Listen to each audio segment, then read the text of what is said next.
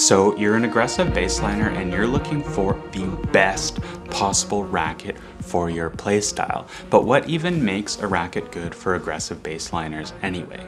Well, aggressive baseliners need three big things to get the most out of their games on court. So the first thing is great stability. This helps the racket really win that collision with the ball when you're trying to take command of the point by hitting the ball early and on the rise. You'll need as much torsional stability as possible without sacrificing too much maneuverability. This means a medium to high twist weight and swing weight. The second critical factor is a forgiving beam design. Stiffer and thicker beams will increase stability, reducing the twisting you feel on impact and increasing your power, control, and spin during off-center shots.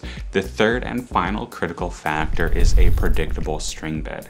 A slightly tighter string spacing really helps with consistent directional control off the string bed. This consistent, predictable response provides the directional control required to take the ball on the rise with accuracy, letting you change direction with power and confidence. So these are the absolute best rackets for aggressive baseliners that you can buy today. So here's the structure of this video. I'm going to break it down by level. And since I don't really think players are adequately equipped to develop a unique play style until they hit the level about NTRP 3.5 or UTR 3 to 5-ish, that's where we're going to start. Another thing to note that if a racket is mentioned in a lower level, its relevance remains as we go up the list. Think of this more as a progression scale like in a video game. As you progress and advance as a player, yes, you do unlock more potential options, but that doesn't mean you can't just upgrade your starter racket into an end game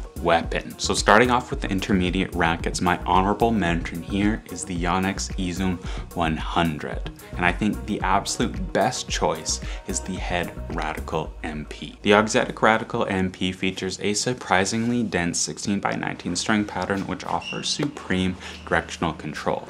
And even though it is a 16x19, I found the weight distribution to work best for flatter hitters with more linear, straight through strokes. I think this racket is more than maneuverable enough for one-handed backhands, yet it remains more than stable enough, even in its light stock 300-gram form, to use as a deadly weapon on returns. The Radical MP absolutely loves taking balls on the rise and redirecting pace. The feel is very connected and very responsive. That said, the dwell time is pretty short and the sound off the string bed is pretty high pitched, so if that irritates you, you're not gonna like this racket at all. Overall, the Radical MP is a phenomenal platform racket that takes weight very well in all areas. The downsides are that spin potential is on the weaker side.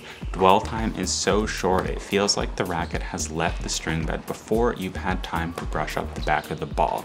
This can be alleviated by stringing looser and choosing a shaped poly to get more ball bite. Moving on to experienced players, which I'm calling about 4.0 or UTR 5+. Here, my honorable mention is Babolat Pure Aero 98. The VS will also be okay, but my number one choice is the Wilson Pro Staff X.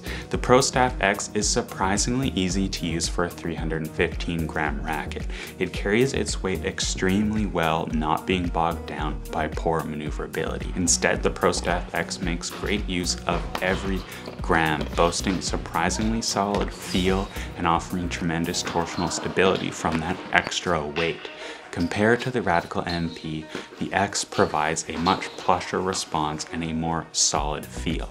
Spin potential from that 16x19 pattern is also very strong. The Pro Staff X is a very good option, especially if you're an aggressive baseline player who sometimes struggles with getting that consistent weight transfer through your shot, as you can kind of trust the extra weight from your racket to pull you into the court after you hit your shot. Those with one-handed backhands are likely to prefer the superior maneuverability and plow through of the 97.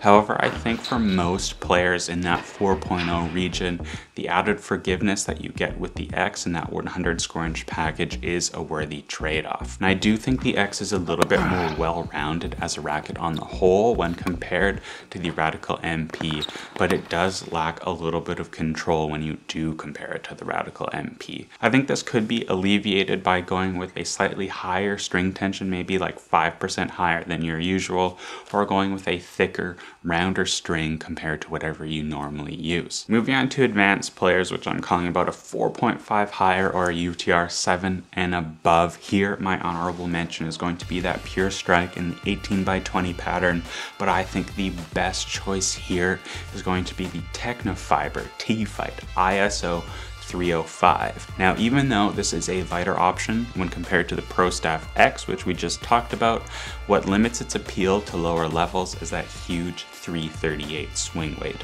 This big swing weight really helps you plow through balls even against the hardest of hitters. That 18x19 string bed is extremely consistent with a very low launch angle. This makes changing direction during the point very predictable and controllable. There's plenty of put away power available from that stiffer elliptical beam shape. That paired with that higher swing weight means that off-center shots barely lose any power or control, so it's really easy to stay on the gas at all times from all areas on the court. To me, the feel on contact is the main weak point of this racket.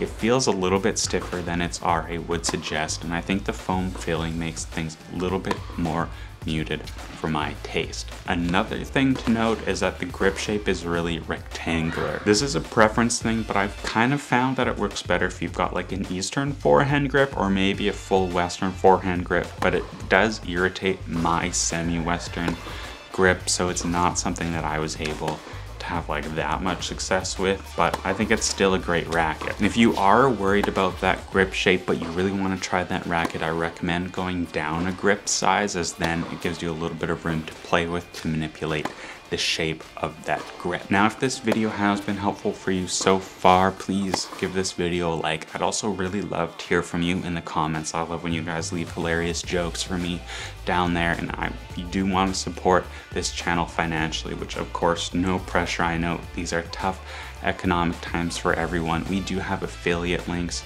in the description if you want to try out some of my favorite tennis strings. And if you want one extra video per month, you can join our YouTube membership program. There are a couple of different levels to join depending on what you're willing to spend and what you want to get out. Last up, we've got our expert category, or NTRP 5.0 and above, or about UTR 9+.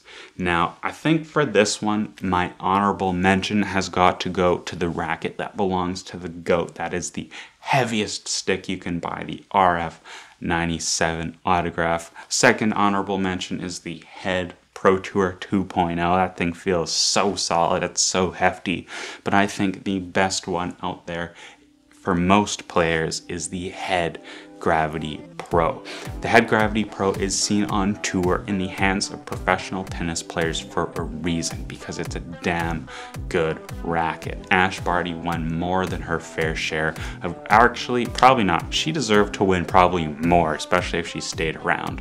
While Rublev and Zverev are consistent threats in some of the biggest tournaments in the world. That wide 100 square inch head delivers a colossal hitting area. It makes it feel like you can just bash the shit out of any ball, any time you want, and that 18x20 pattern just keeps everything in check. It brings the power levels down, that launch angle down, and I think this is the most control-oriented 100 square inch racket that you can buy, and honestly, its control rivals that of many 95 square inch options, and I think exceeds that of like the V-Core 95. It's also among the most solid feeling rackets available today. It has a very plush feel, great dwell time, and very solid comfort. That said, maneuverability is not this racket's strength.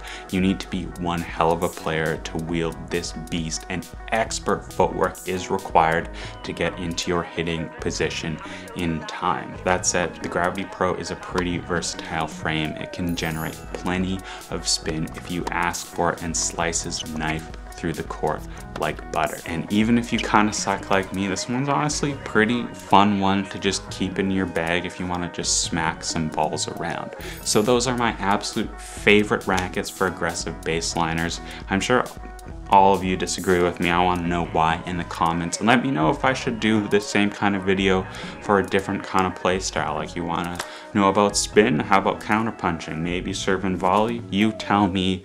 My service is for you. See you next time.